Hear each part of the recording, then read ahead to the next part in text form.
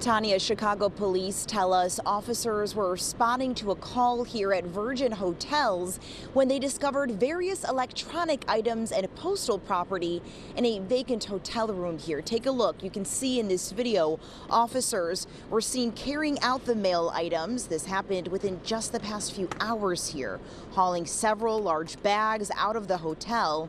Police say Area 3 detectives along with USPS are now investigating, and the property will be taken into inventory.